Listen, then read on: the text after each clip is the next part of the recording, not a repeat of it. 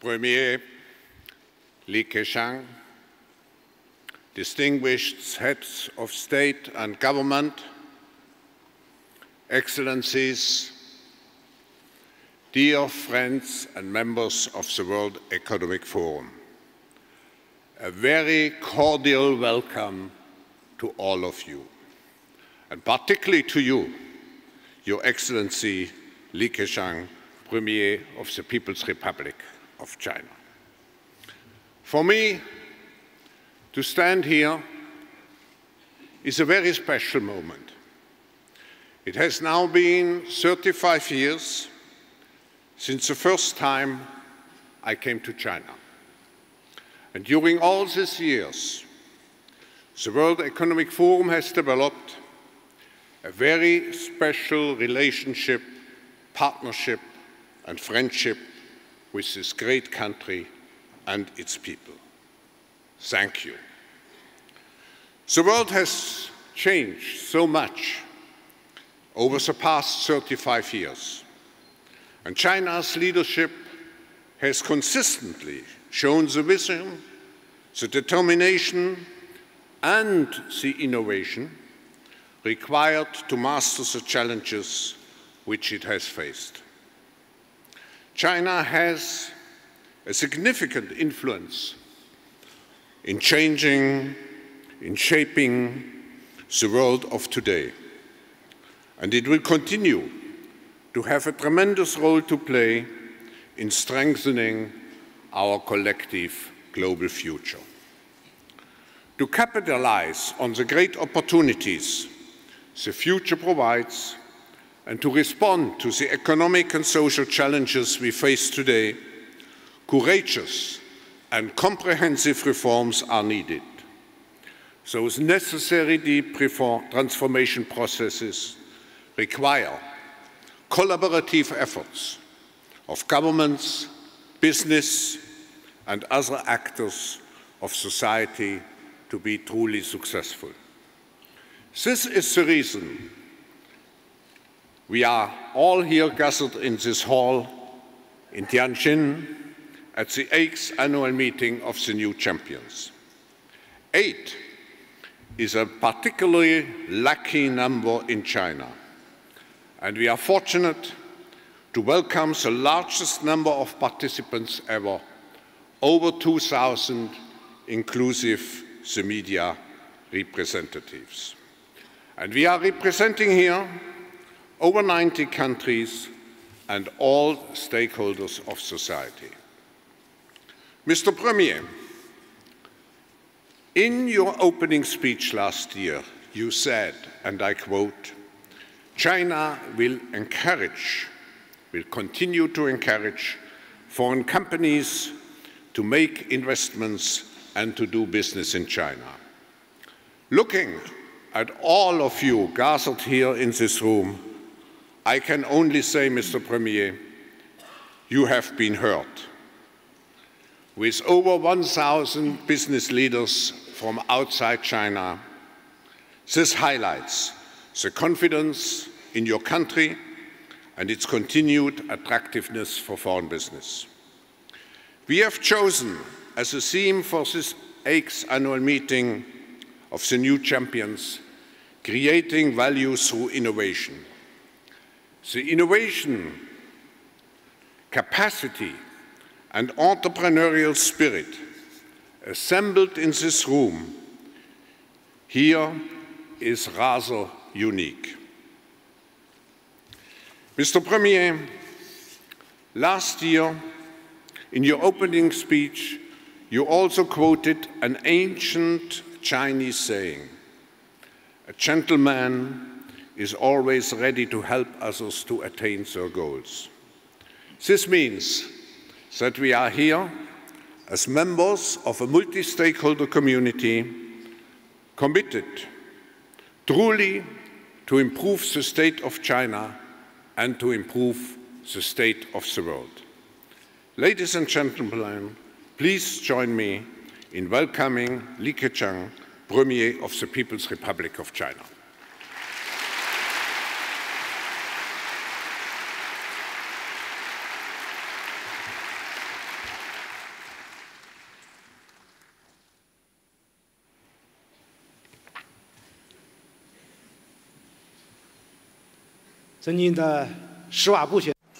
Dear Professor Klaus Schwab, Your Excellencies, Heads of State and Government, distinguished guests, ladies and gentlemen, dear friends. It gives me great pleasure to meet you here in Tianjin, China, at the 8th annual meeting of the New Champions, or the Summit Davos Forum. Here, on behalf of the Chinese government, I wish to extend warm congratulations on the opening of the forum and a cordial welcome to all of you who have come from afar.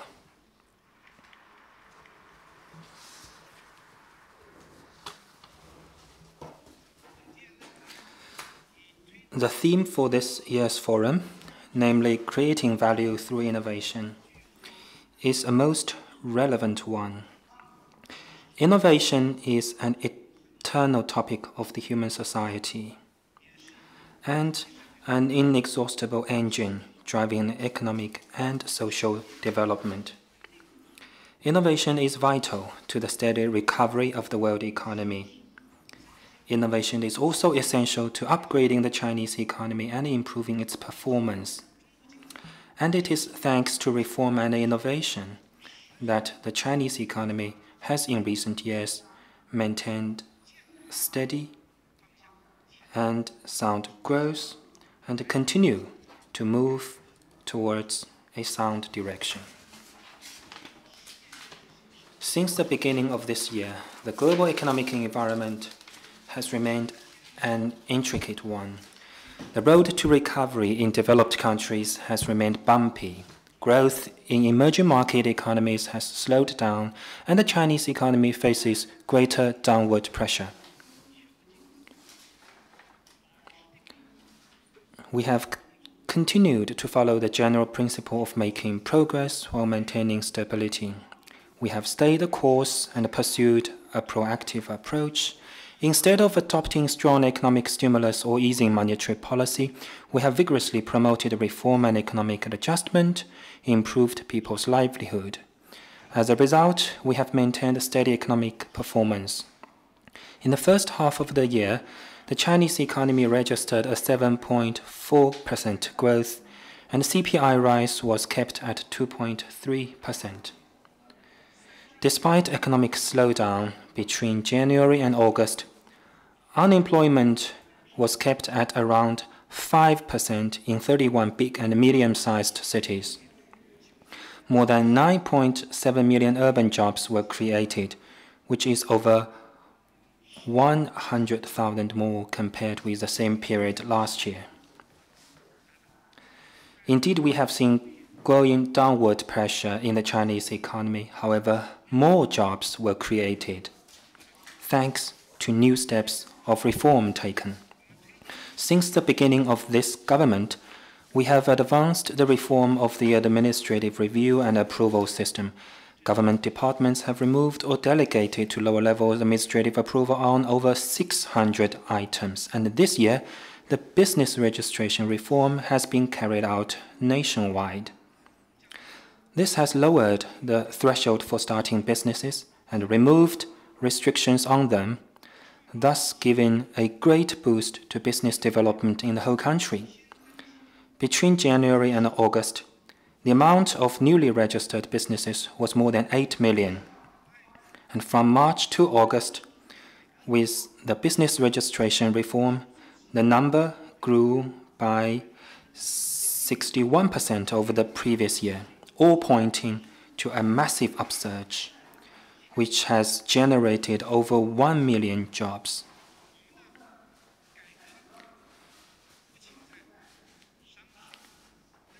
So in addition to reforms on business registration systems, we have also introduced reforms to investment financing, taxation, and logistics systems, and further opened the gate for the development of the services sector and other emerging industries.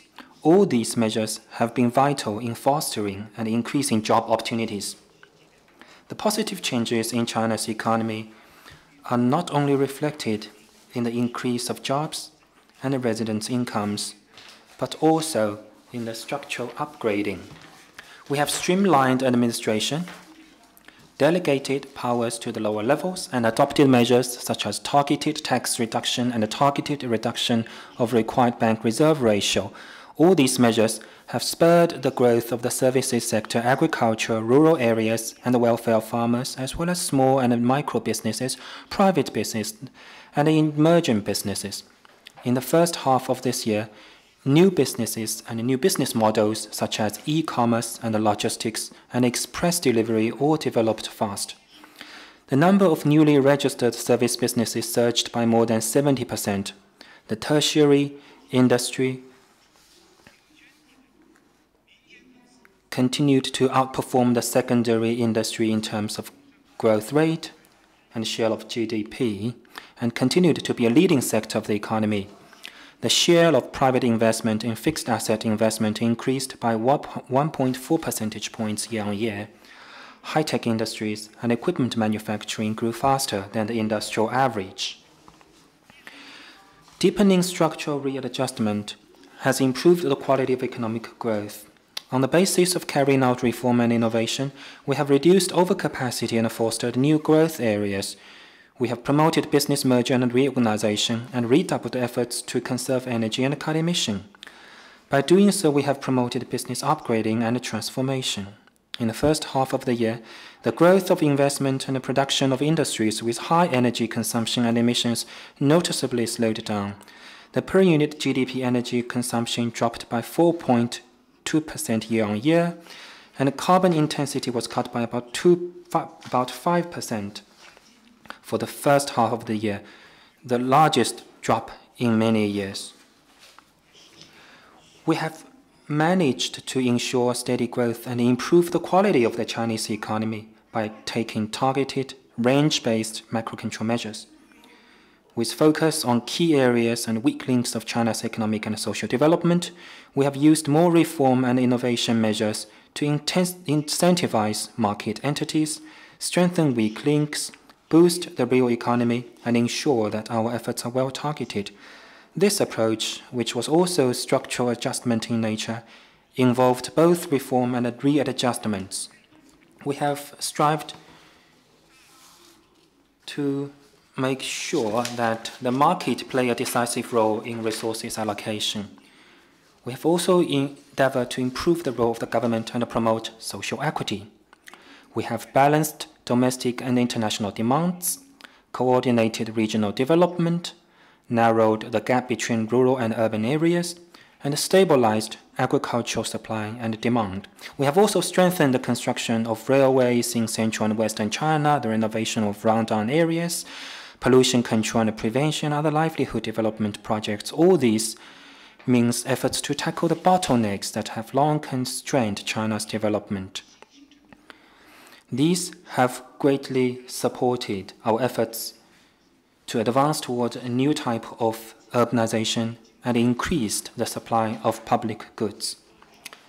Facing the new normal state of the global and Chinese economy, we have remained level-headed and taken steps to tackle deep-seated challenges. We focused more on structural readjustment and other long-term problems and refrained from being distracted by the slight short-term fluctuations of individual indicators. For example, in July and August, electricity consumption, freight volumes, and other indicators fluctuated somewhat.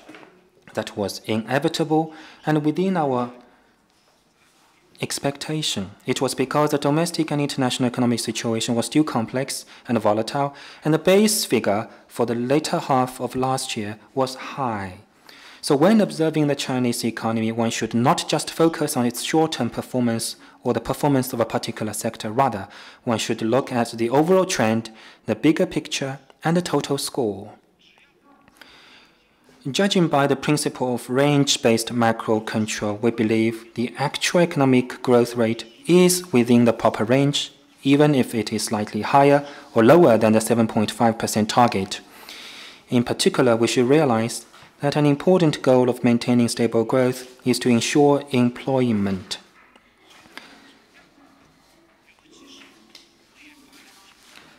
And as the economic aggregate continues to expand, particularly with the rapid growth of the services sector, growth will mean more jobs and there will be greater tolerance to fluctuations. We should also be clear that the Chinese economy is highly resilient and has much potential and ample space to grow.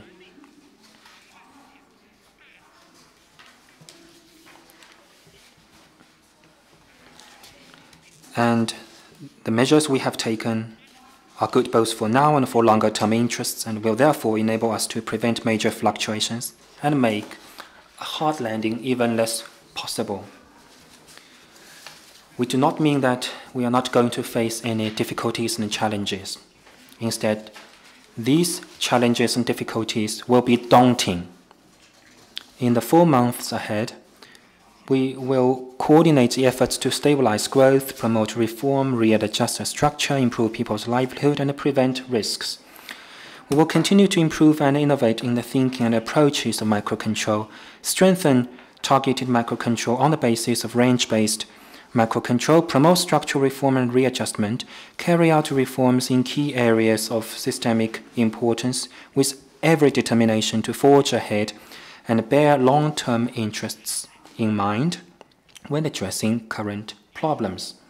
First, we will continue to press ahead with revolutionizing the government itself and further intensify efforts to streamline administration and delegate powers.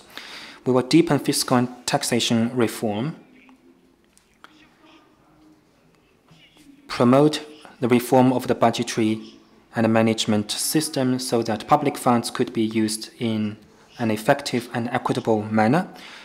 We will also standardize the transfer payment system and continue to expand the pilot programs for business tax to VAT reform, which will support the development of services sector, in particular the R&D industries.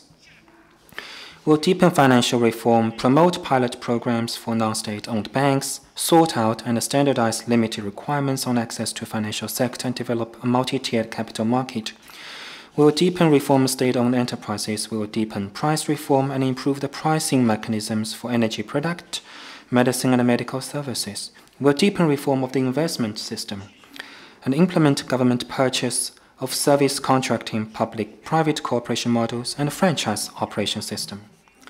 Second, we will continue to focus on tackling the deep-seated structural problem, further increase effective supply of public goods to generate effective demand, strengthen weaknesses in investment, increase household consumption, and nurture new growth areas. Third, we will continue to ensure efficient use of both the existing and the increase of fiscal and financial resources, and further scale up support for the real economy and emerging industries and businesses for the greater benefit of rural areas, agriculture, farmers, as well as micro-businesses and services sector. These efforts are aimed at turning the gains of reform into new dynamism of development that would bring more benefit to the people. We have the confidence, ability, and the resources to overcome various difficulties on the road ahead and realize the major goals of our economic and social development in 2014. Ladies and gentlemen, China is still a developing country. We must give top priority to economic development. Only development will deliver progress. Ultimately, it is only development that will resolve all the problems in China.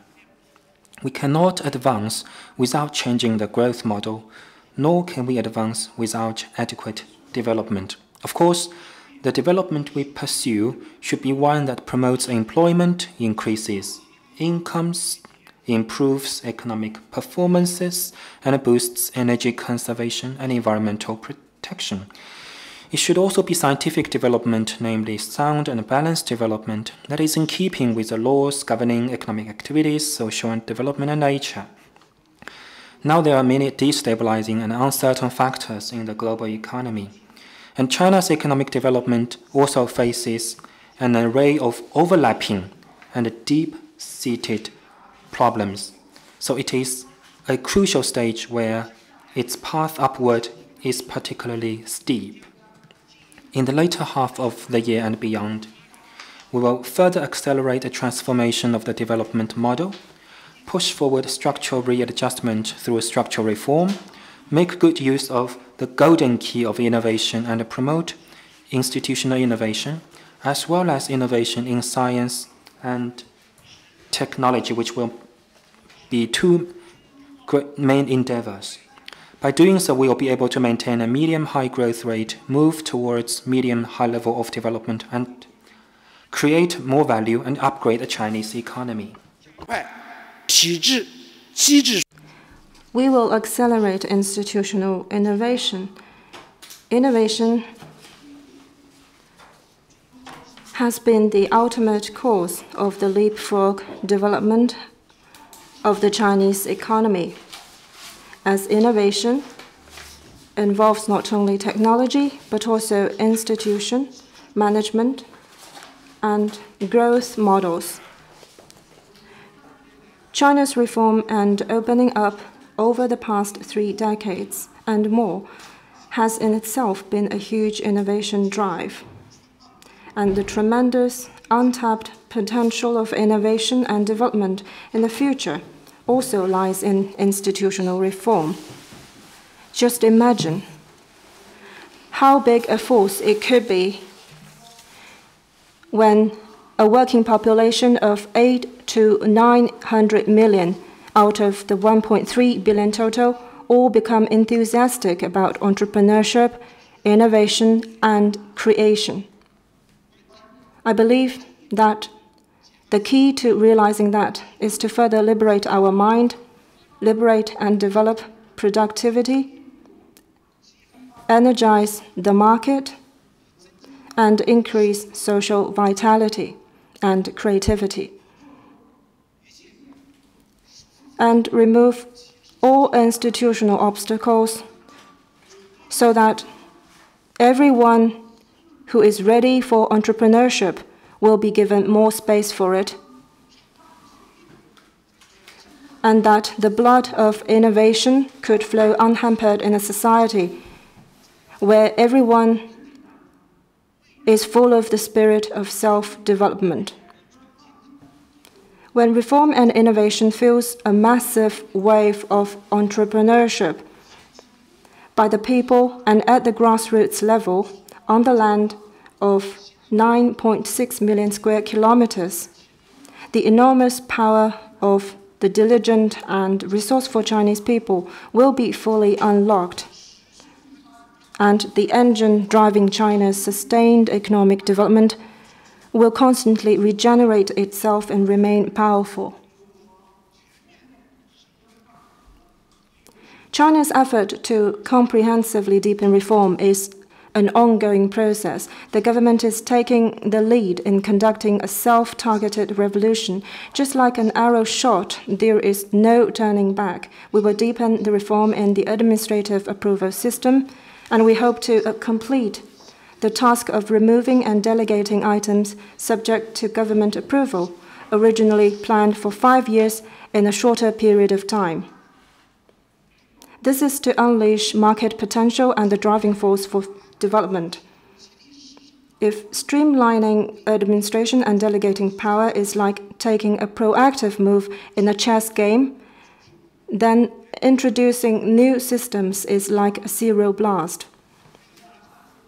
On the one hand, we should provide a full list of government powers which defines the scope of what the government should do. Items not found on the list will be deemed not permissible. Only in this way can we prevent the abuse of government power, reduce rent-seeking, and better serve the people. On the other hand, a negative list should be formulated which defines areas off limits to businesses. Items not found on this list will be deemed permissible. Only by doing so can we build open and transparent systemic arrangements with stable expectations. and bring about enterprise vitality to the fullest extent. Moreover, we should formulate a list of government responsibilities to define how the government should regulate the market. All items on the list should be fulfilled by the government. Only by doing so can we build a market environment that favors honest operations and fair play, energizes businesses, and encourages innovation and creativity. The government should enhance ongoing and ex-post oversight and perform its role well, both as a referee of the market order and as a guardian of reform and innovation.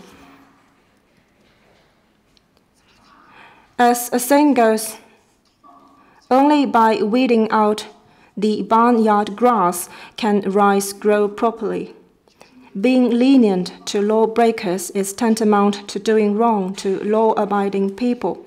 It could even result in bad money driving out the good. We will mete out stringent punishment to companies, domestic or foreign, that are involved in producing counterfeit and shoddy goods, engaging in fraud and deception, and stealing trade secrets. Protecting intellectual property is, in fact, protecting the kindling of innovation and creativity, as well as the rights and interests of innovators. We will penalize serious IP infringement to the full extent of law, including by imposing heavy fines, so as to make lawbreakers pay unsufferable prices and boost innovation.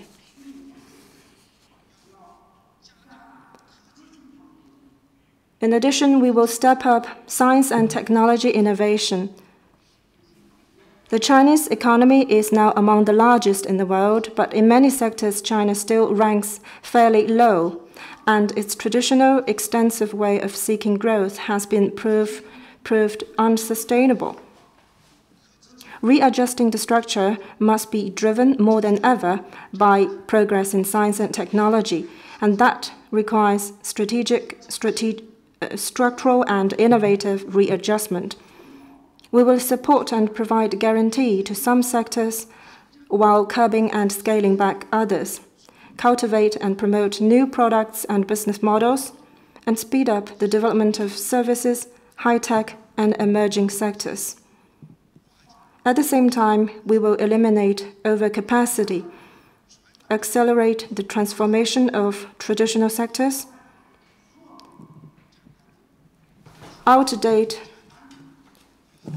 phase out outdated capacity, and build global product and service value chains so that innovation can create higher value added. To that end, we must invest more in human capital and increase the ranks of high-caliber workers. We will improve the technological sophistication, quality, and brand awareness of Chinese industries. In particular, we need to step up reforms to remove restraints on innovation by individuals and companies.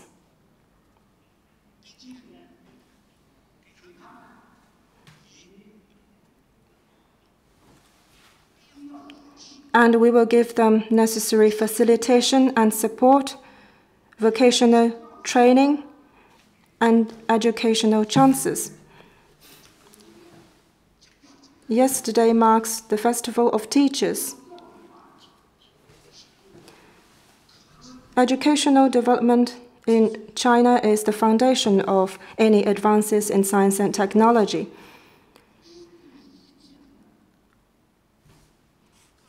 We have hundreds of millions of professionals and skilled workers among China's working population. Combined, they represent 200 million. So when all these people can, or the majority of them at least, can have the chance to put their talents to full use, then the Chinese people with this talent of industriousness and resourcefulness, if we can put their talents to good use, then we can foster a new pattern of innovation by the people and innovation by all, supported by the massive physical and intellectual power of the people and the strength of China's manufacturing and creative capability. We can even develop advanced or even revolutionary technologies. In this way, we will be able to create greater value in China's economy and move China's development to a higher level. China faces uneven development between its urban and rural areas and among its different regions, but such a big disparity can entail a huge potential. Promoting a people-centered new type of urbanization will in itself be the biggest structural readjustment. We will seize opportunities brought by technological advances and global industrial revolution to speed up the development of such schemes as broadband China and smart cities, leverage the role of cities across the country in galvanizing hinterland development, promote urban-rural integration, and a gradient development of different regions, and bring about a synchronized progress of industrialization, IT application, new type of urbanization, and agricultural modernization. At the same time, we will vigorously develop programs related to people's well-being, promote equal access to basic public services, and enhance household consumption and step up social safety net. In this way, we will protect those who have failed in their entrepreneurship and give them more chances in their endeavors that will follow. The Chinese economy, now heading toward further growth, is being weighed down by increasing resources and environmental constraints. It is imperative for us to enhance energy conservation and environmental protection. Tackling climate change is not only our binding international obligation as a major responsible country, but also the pressing need for our own development. So this is in China's fundamental interests. We need to promote ecological development and develop green industries. We have declared war on pollution, and we have earnestly fulfilled our due international responsibilities. We are studying action targets on greenhouse gas emissions control, including the peak of CO2 emission, carbon emission intensity reduction, and the increase in the share of non-fossil energy by 2030 and beyond. We have the resolve and the capability to pursue green, circular, and low-carbon development.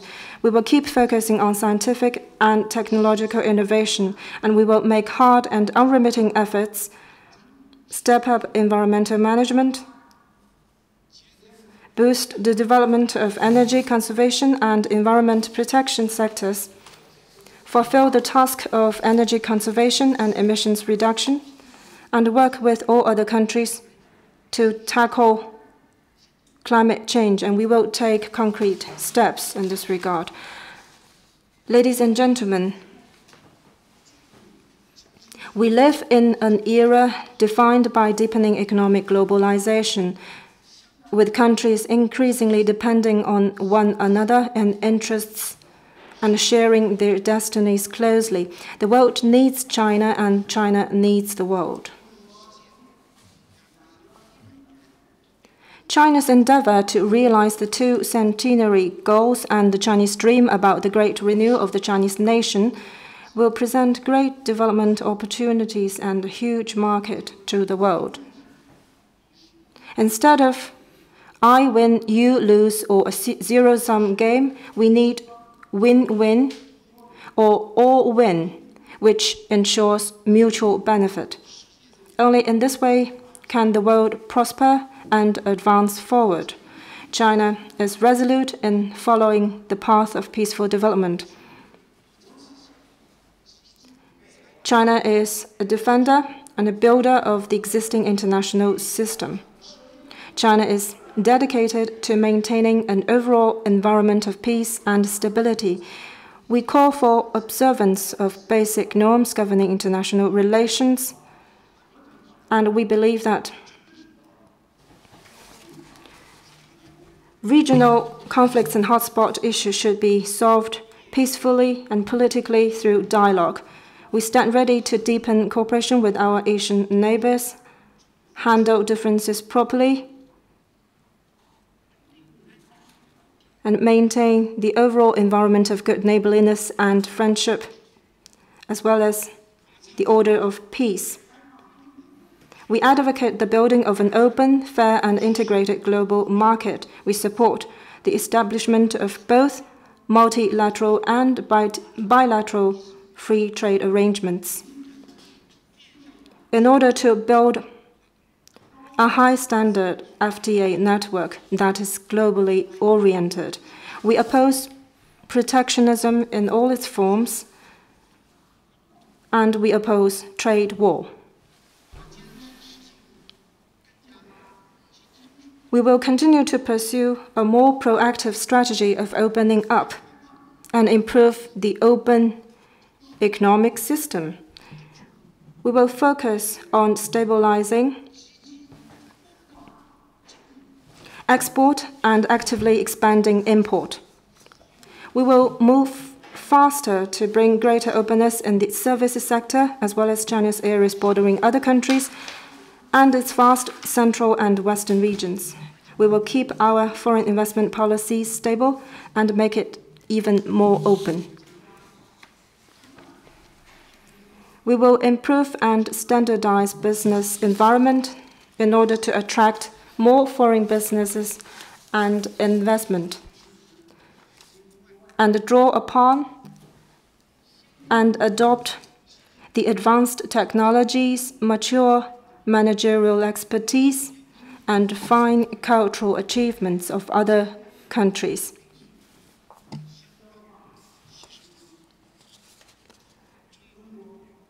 China will always be a major country that is committed to learning from others and will always remain open and inclusiveness. In light of China's national conditions, we will work hard and turn China into a major innovative country. As the Chinese saying goes, great vision that makes a country prosper is but the result of collective wisdom.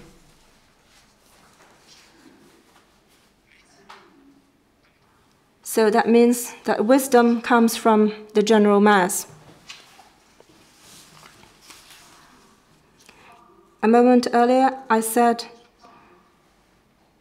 entrepreneurship and innovation by all the people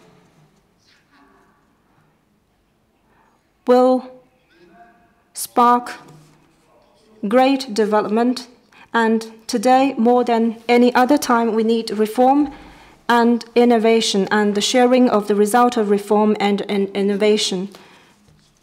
To use a Chinese idiom, when all the people come to collect firework, the flame will burn high. So I hope that all our distinguished participants will speak your minds, jointly explore ways for reform, innovation, and open development, share your views on how to create value and achieve mutual benefit, and do even more to help China's economic development and world prosperity and progress. Let us work together and make our due contribution. So let me conclude by wishing the Summer Davos a complete success, and I wish all of you a successful forum and very good health. Thank you all.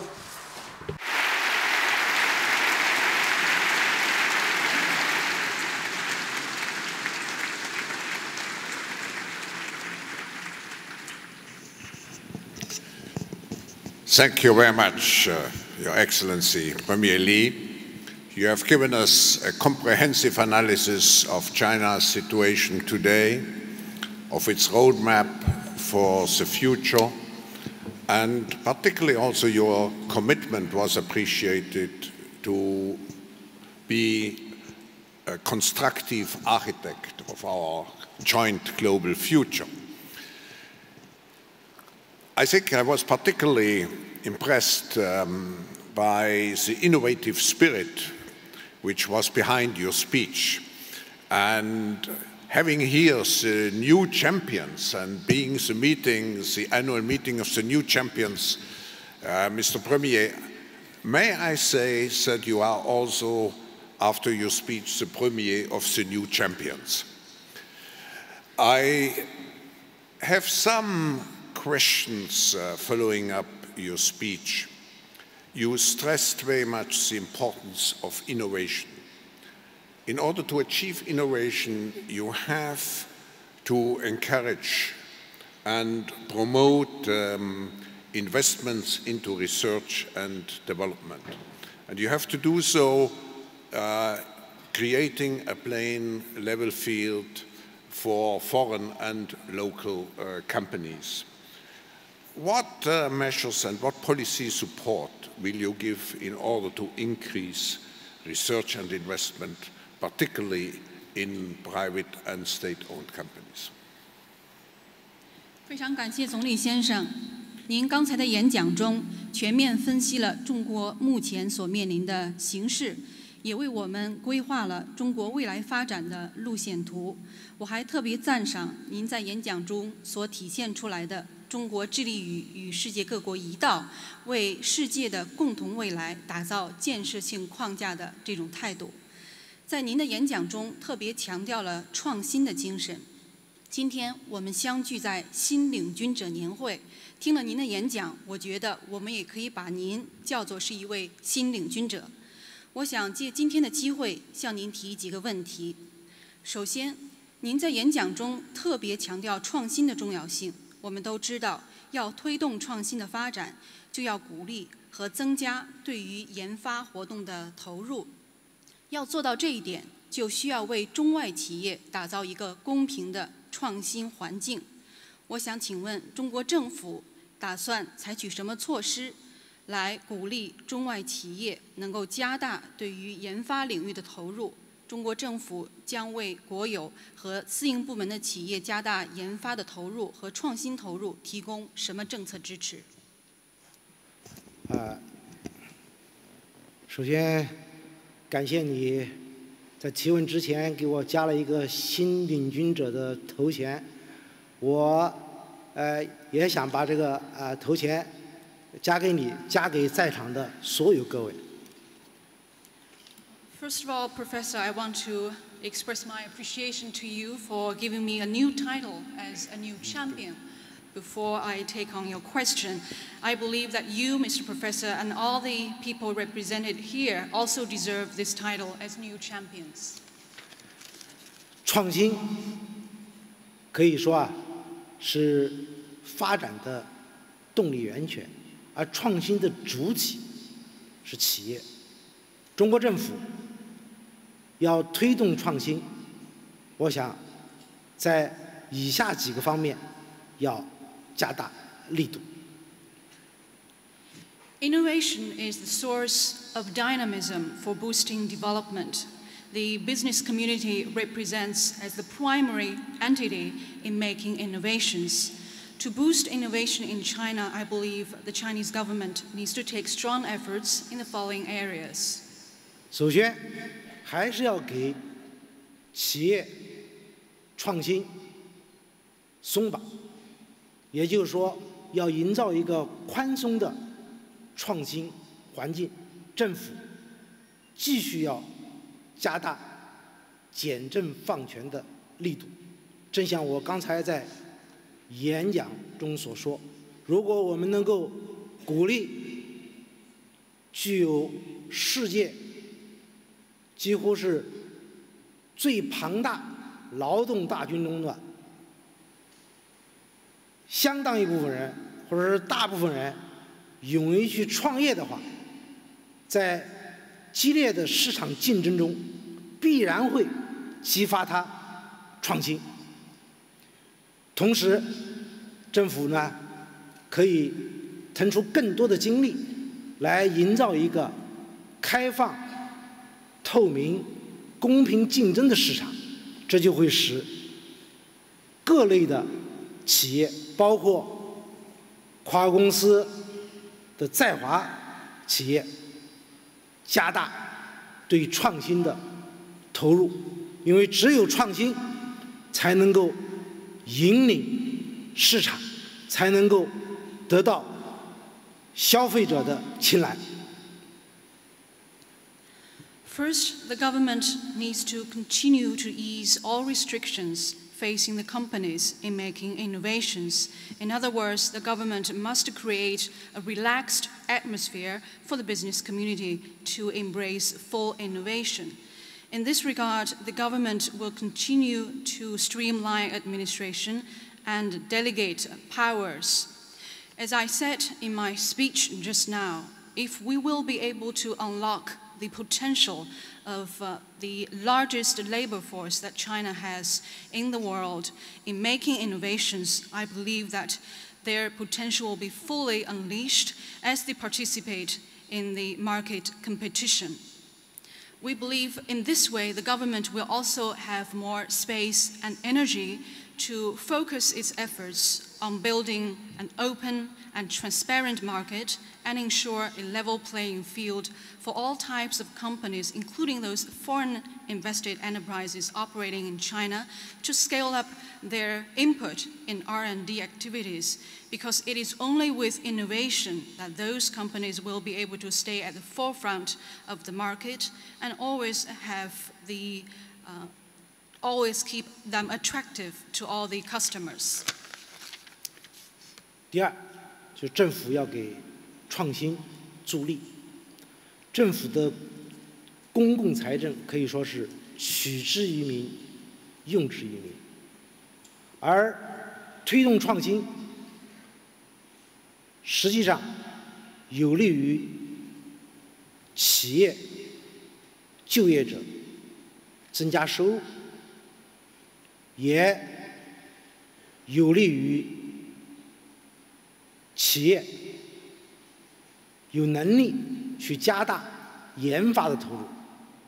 我们现在正在推进的营业税增值税的改革，其政策取向就是给服务业，特别是研发企业减税，让他们有更多的力量去投入研发。我们还要发展像创投基金、风险投资、创新保险等新兴的业态来支持创新。Second, the government needs to give further boost to all the innovation activities. The public financial resources come from the people and must be used wisely in the interest of people's welfare. We believe in boosting innovation by the government, there will be an increase in the income of corporate employees, and in turn that will also encourage the companies to have more resources channeled into their R&D activities. Take our reform for replacing business tax with VAT as an example. The purpose of this reform endeavor is to ease the corporate tax burden for all those companies engaged in the service sector and companies with a strong R&D capability. We hope that in this way they will have more resources to put into their R&D activities. At the same time, we will also continue to enhance venture capital development and introduce those policy insurance products related to science and technology advancement to encourage innovation by all. 中国政府推动营改增的改革，在很大程度上还是为了发展研发企业。坦率地跟大家报个账，我们已经减税了此一项改革，我们已经减税了2500亿人民币。我们现在的财政收入增幅在放缓，在这种情况下，掏出这笔钱来，实属不易啊！但是为了创新，值得。 The major goal of the Chinese government reform of business tax being replaced by the value-added tax is to encourage the development of all those companies with a strong R&D capability. I can be honest with you, this reform endeavor alone has eased the corporate tax burden by as much as 250 billion RMB yuan. As you may know that the growth of Chinese government's revenues is slowing down, but even so, we are determined to press ahead with this reform, although it is not an easy thing. But to boost innovation, we believe it's fully worthwhile. 第三，就是要加大知识产权保护的力度。我刚才在演说当中已经讲了，保护知识产权实际上是保护创新的火种。 是激发创新的热情。我们对侵犯知识产权的案件的处理，将一定会依法进行，要让创新者感到创新是有价值的，是不能允许被别人非法窃取的。 Thirdly, the government will enhance the protection of intellectual property. As I said in my speech just now, the protection of intellectual property is to protect the kindling of innovation, and it will also stimulate the enthusiasm of innovation. We will ensure that all cases involving IP infringement will be dealt with in strict accordance with the law. And this way, we will assure those innovators, they will feel that the value of their innovation activities will be fully protected and respected, and that the theft of intellectual property will be strictly dealt with. 创新几乎是一个人类永恒的话题，我们还会采取更多的措施，但因为时间关系难以一一列举。如果你愿意的话，下一次会议我可以继续回答。 I believe innovation is an eternal subject for human society, and we are prepared to introduce a lot more steps and policies in this field. In the interest of time, it would be impossible for me to list them all one by one, but if you are interested, Professor, maybe I can share with you more ideas when we meet here again.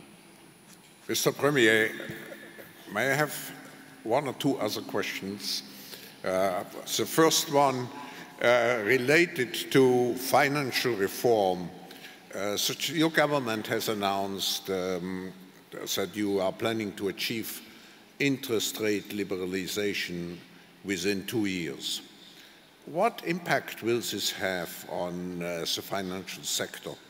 And how will the Chinese government regulate and supervise the financial industry in order to make sure that the real economy benefits from the financial industry?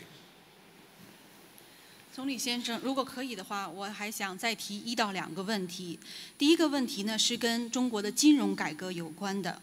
我注意到中国政府已经宣布要在2年内实现利率市场化。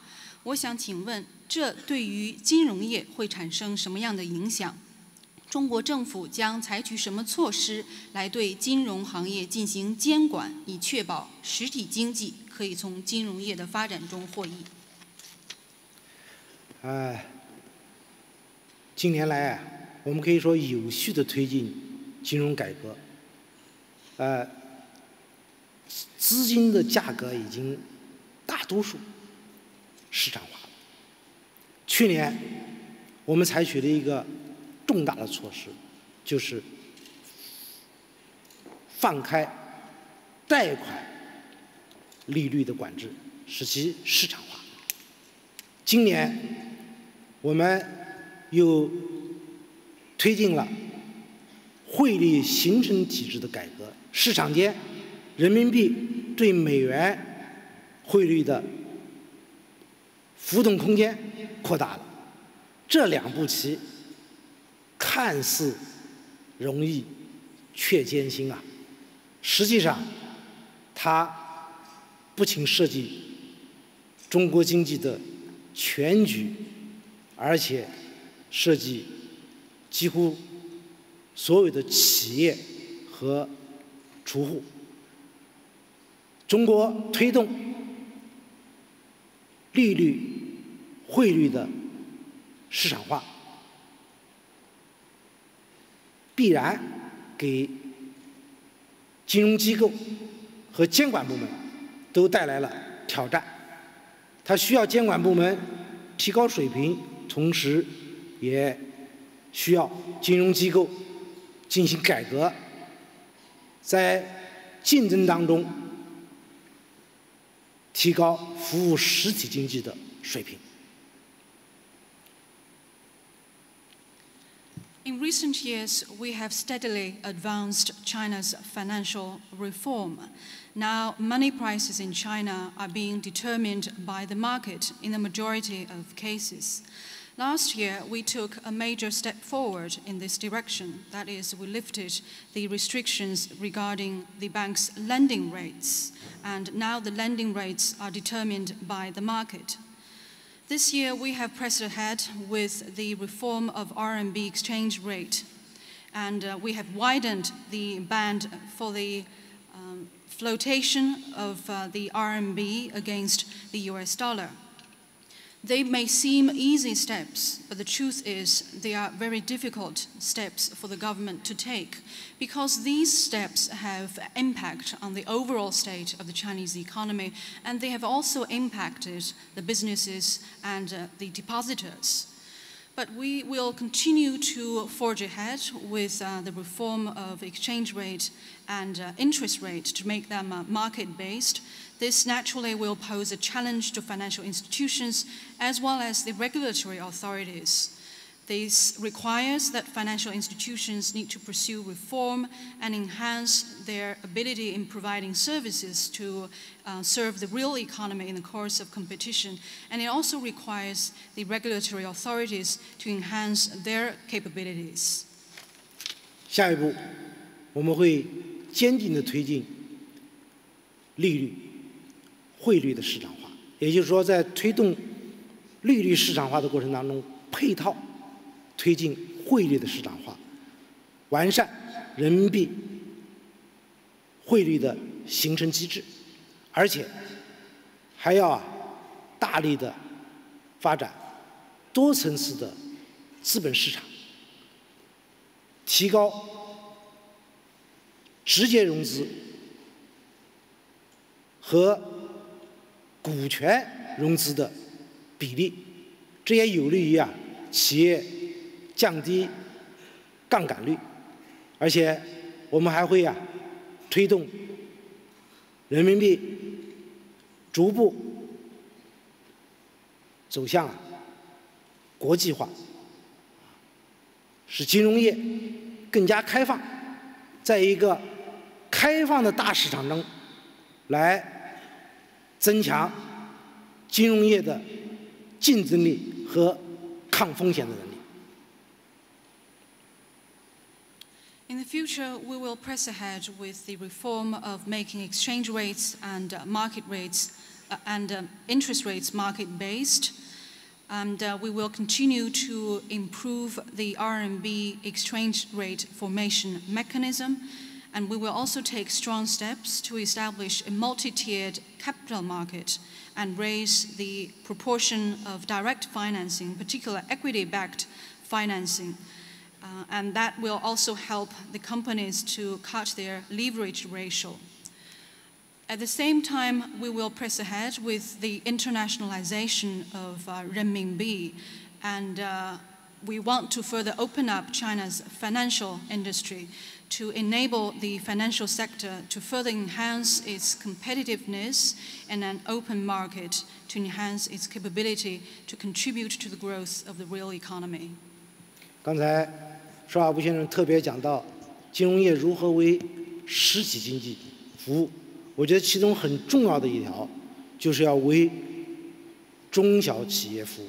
我刚才特别提到的大众创业需要有为中小企业服务的金融机构和业务，所以我们在今年会继续加大，让民间发起设立中小银行，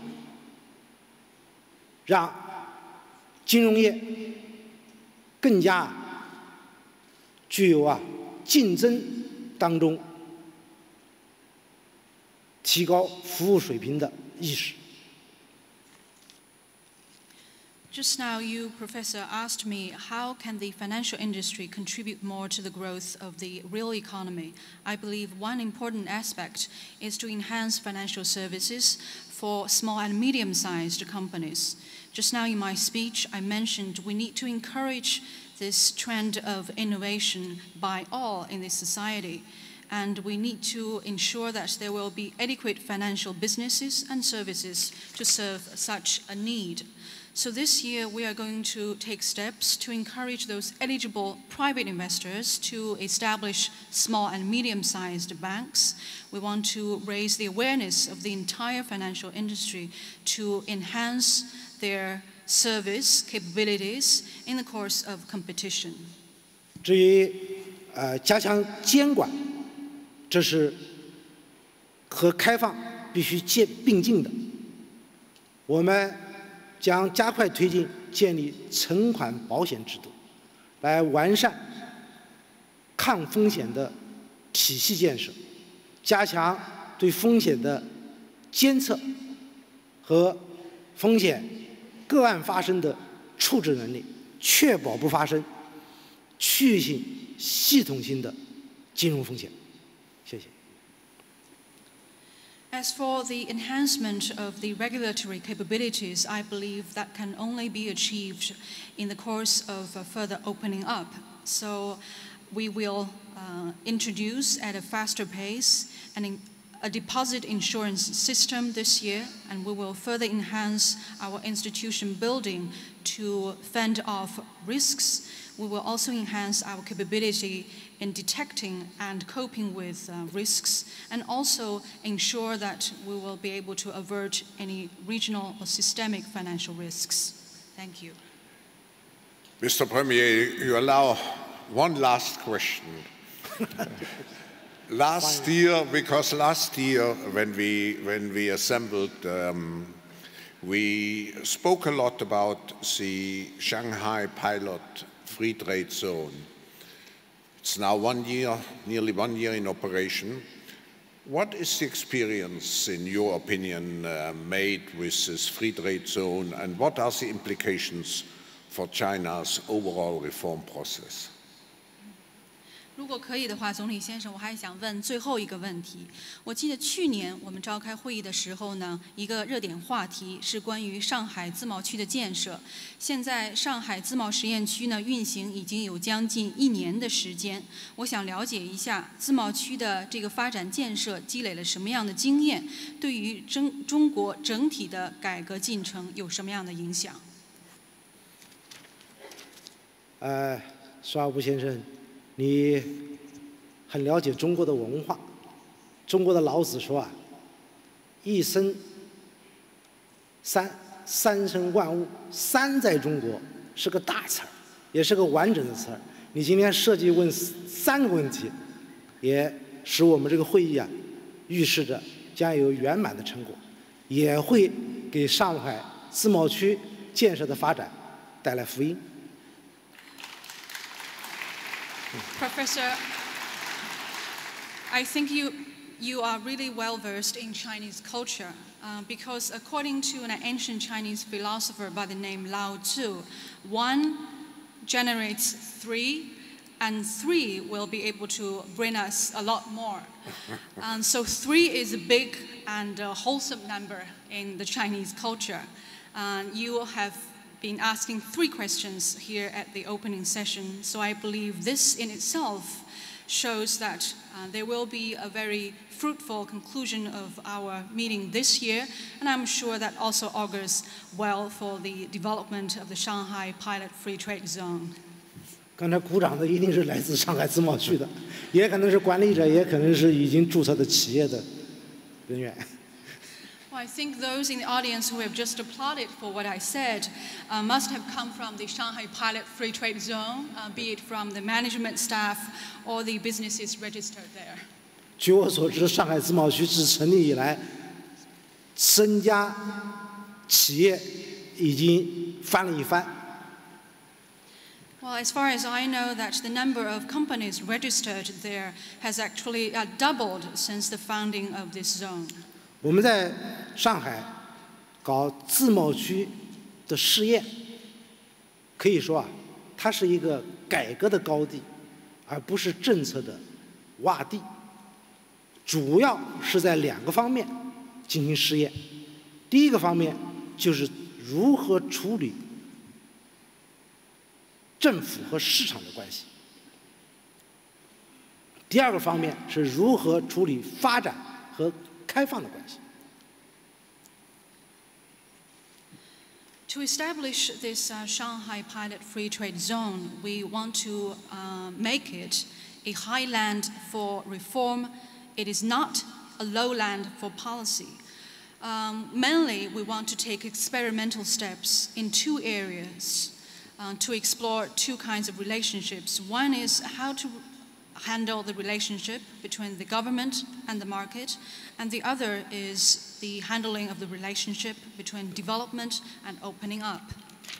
首先是要处理政府和市场的关系，我们希望在那里建立负面清单的管理模式。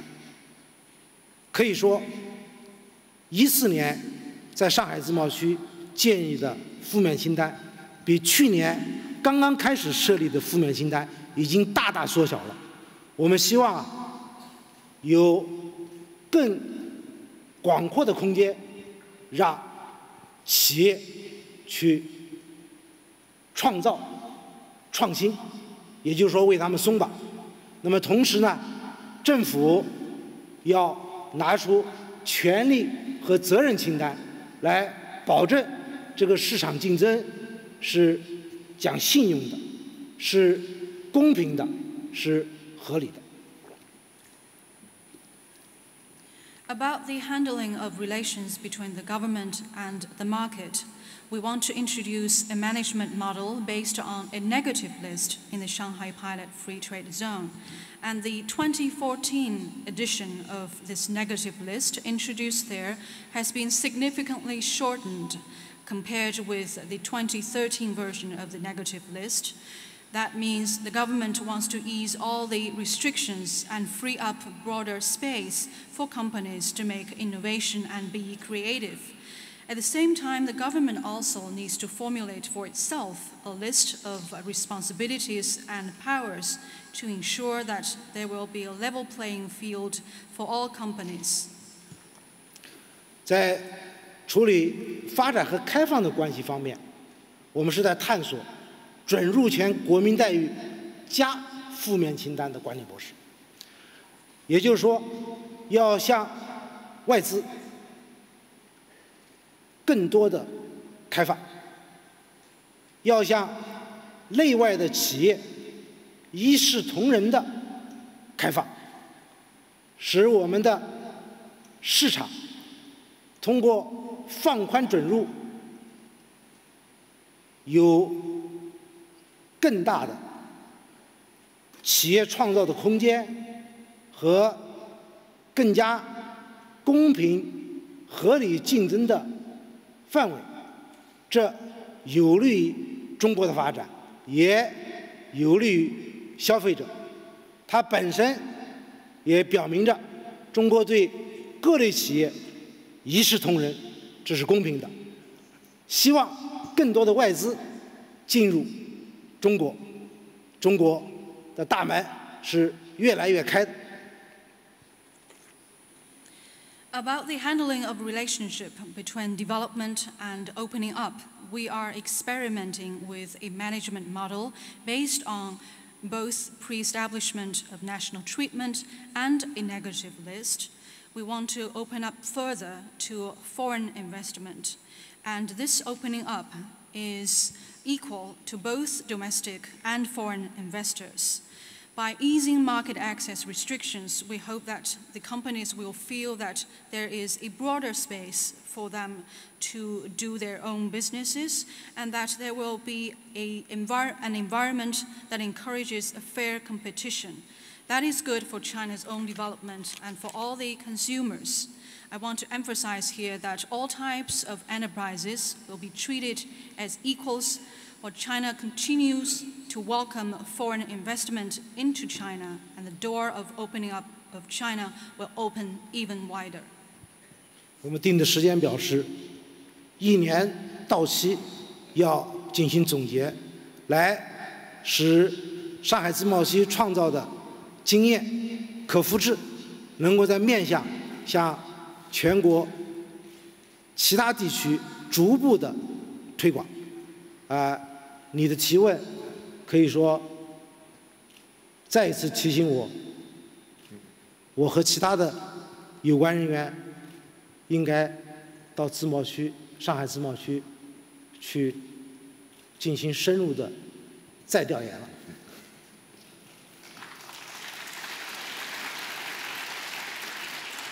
We have set for ourselves a timetable that is by the 1-year anniversary of the founding of the Shanghai Pilot Free Trade Zone. It is high time for us to make a review of the experience gained from this experimental endeavor, to see that what can be the experience that can be disseminated and introduced to wider areas across the country on a step-by-step basis.